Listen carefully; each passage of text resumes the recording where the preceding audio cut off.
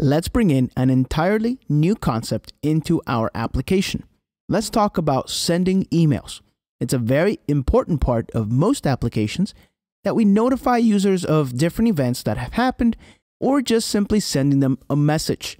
Every modern application will need to send an email at some point. Laravel has incredible emailing capabilities, and it makes it very, very simple. In this episode, let's explore through that. The first concept I want to bring you to is the Mailable Concept. A Mailable Concept is the entire package that Laravel has put together for sending an email. The way that it does it is using the views. The same way that we are used to something like customer.index view, we can now generate a view, which is an HTML email that gets sent out to the customer. There are several different parts to how to actually make this work because most of the time you're going to be using a service to send the actual email. We'll get to that at the end. But first, let's create one of these mailables. If we jump into the terminal, we could say PHP artisan help make mail. So this creates an email class. Every mailable will have a class as well as, of course, the template that you're going to be sending to a particular email address. Now, in Laravel, you can send just a raw email, but it's not very common to do that. So I simply want to show you the markdown version of that. So notice that we have this -m flag. Whenever we pass that, it actually creates a mailable, which is really what we want. So let's start hacking through this, and I think it'll make a lot of sense as we run through it. The command will be PHP artisan make mail. Then we need to give this mailable a name. Let's say welcome mail. And then let's pass that -m flag. Now the -m flag does require some parameters, as you see here. And what they are is the address to your view. Very similar to how we did customer.index, let's create a new directory for emails and then just have the name of our mailable. So we could say emails.welcome. So this will generate an emails directory, and then it will have a welcome.blade.php. It's going to be a view. It's going to look exactly identical to an HTML view. All right, let's create this, and now let's explore what it just did for us. We now have a new mail directory right in here inside the app. And if we open that up, we'll have that class that I was talking about, welcome mail. And it extends mailable. Okay, that's pretty cool. What about this view that I keep talking about? Under resources, let's go into views and close customers. Notice that we now have this new emails directory right here. And inside of there, we do have a welcome.blade. So the first thing I want to show you is how could you render this in the browser? It would be nice to be able to see this email. And Laravel does make that very simple. Let's jump into the web.php file, and anywhere in here, you know what? We'll even reuse this right here. We'll say /email. Instead of returning a view, return a new welcome email.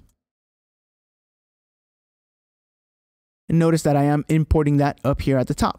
So you have to put this over the top so that it knows which class this is.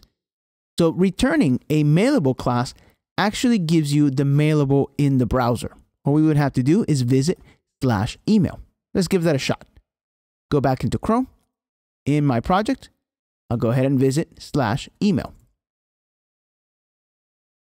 And there is our mailable. Okay, that's pretty cool. So it already even looks pretty good. Where is this coming from? Well, that's that mailable that I was talking about. This one right here. So notice introduction. Maybe hello from Coder's Tape.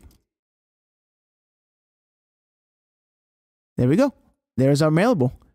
We'll just say here, welcome to our cool application. Then we can get rid of this button as we don't need it.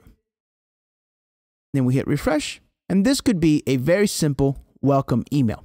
You may be wondering, where is this Laravel name coming from and how do I change it? What you have to do is change your environment file. Let me close everything up.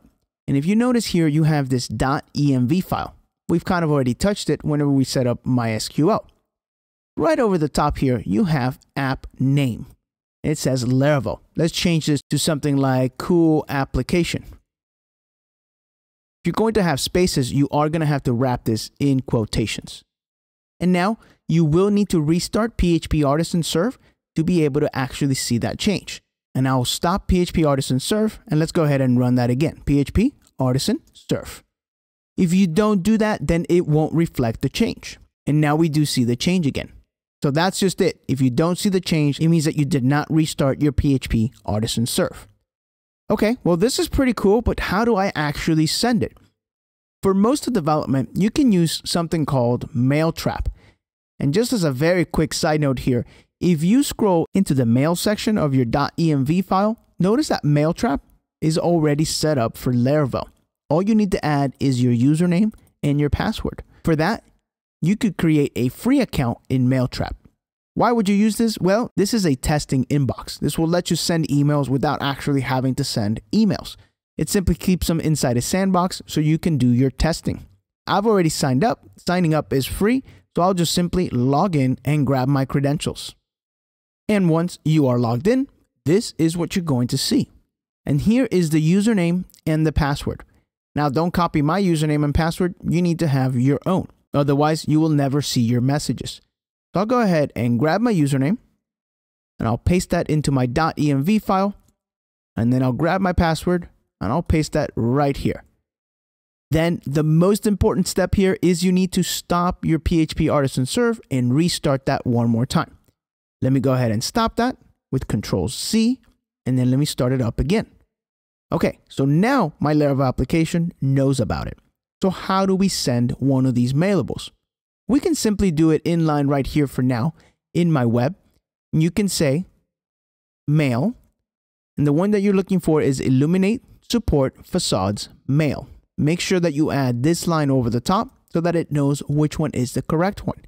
Okay, mail, I want to send a new mail to, we'll just say email@email.com. And I want to send them a new welcome mail. And that's it. That's all it takes. I will go ahead and refresh this page here. I shouldn't notice much of a difference. But now when I go into Mailtrap, notice that I do have my welcome mail. And there it is. So this is a nice way that you can test your emails and do everything that you need to do without actually having to send any emails. As one last step, why don't we move all of this logic into my controller so that way when I create a new customer, it sends them an email automatically. How cool would that be? So I'll go ahead and actually comment this out completely as we don't need it. Let me go into my customer controller, and in the create section, after I've created my customer, let's send them that welcome email. So we can say mail, and again, that's illuminate support facades mail. Make sure that you import and add this line over the top. Otherwise, it's not going to work. Let's send it to, and we're not going to have a hard-coded address. We have the customer's email at this point. So we could say send it to the customer email. I want you to send them a new welcome mail. And welcome mail will also need to be imported at the top right here. Make sure you add that line again so that it works correctly. So that's it. Whoops, I put this in the wrong method. Let me actually cut it out. And it needs to go right here in store. There we go. That's where it needs to go. I'll paste that in. I'll say my name is Victor, and this will be victor@cool.com. I'll add new customer. My customer gets added. I go to Mailtrap, and there we go. We've got a new welcome email for victor@cool.com. And just like that, our Laravel application is sending out emails. When it comes time to deploying this, you will need to use some sort of service. I would probably recommend Mailgun. That's mailgun.com, as they are probably the easiest to set up. This is what will actually give you the ability to send email in your application. Now, Mailgun is free most of the time, up to 50,000 emails a month. All you have to do is create an email and have a domain name so you can send out your emails. But that's a bit of a more advanced topic. But just as a quick side note, this is probably what I would recommend for you to use whenever you're actually trying to send some real emails. But for now, Mailtrap will do great. I use Mailtrap every single time I'm in development. And then again, in production, you will have to use some sort of service.